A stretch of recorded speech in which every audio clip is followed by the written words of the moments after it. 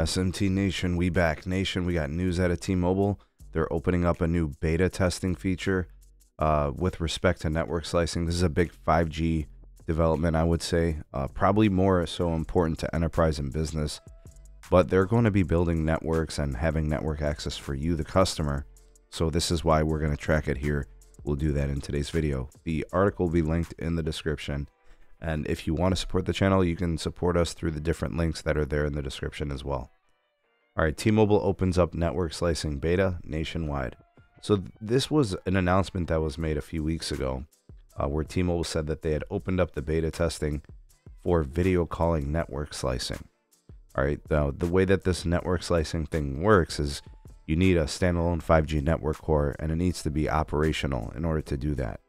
Right, T-Mobile runs a converged 4G, LTE, and 5G network core, and they've been developing, these new features in their labs, and they've had like different types of programs that they're trying to push the industry forward with these new features, and I don't really think it was going anywhere. I don't think there was much happening. It was pretty quiet for the last few years, and then what they did was they opened it up. Right, they started to offer this network slicing beta to developers for video calling applications. And then what they did with this announcement is they basically said, we're going to open this up to a nationwide basis, and we're not just going to restrict it to video calling. We're going to open it up for iOS and Android developers. And, instead of just restricting it to a specific platform, we're going to open it up completely to other application types as well.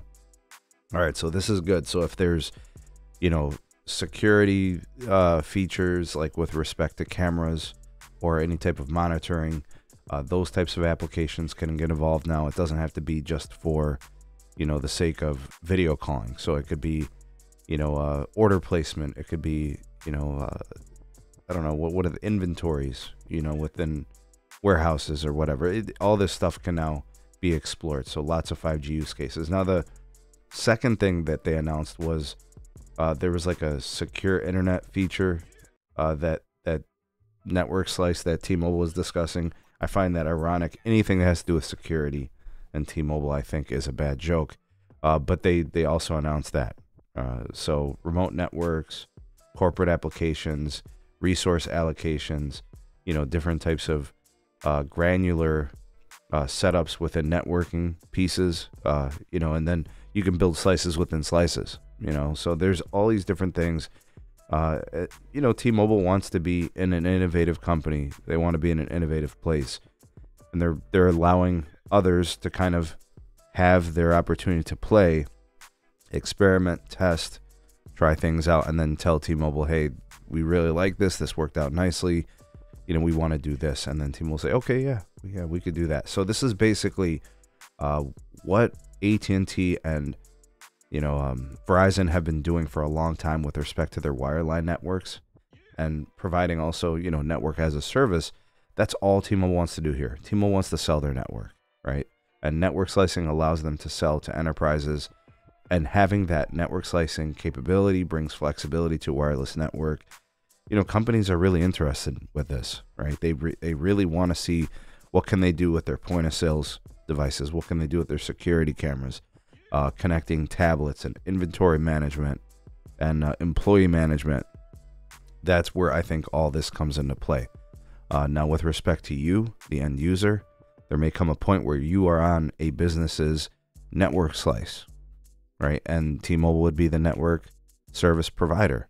That's kind of where this is going, folks. But, I've said this before on other videos. I've said it before on other live streams. The telcos don't really innovate. Network slicing is a standard, right? So it's not really innovating, but they have to start monetizing, and this is going to how they do it. So maybe they can innovate in monetization. And this could be one of the things that gets them kicking down the doors of enterprise and say, look what we can do for you. This is what our network is capable of doing. Use our network to do all this stuff.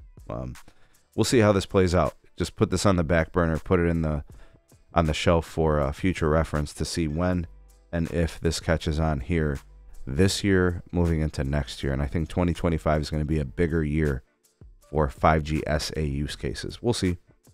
Love to hear what you guys have to say on this. You are the voice of the people, the SMT Nation. Let your voice be heard.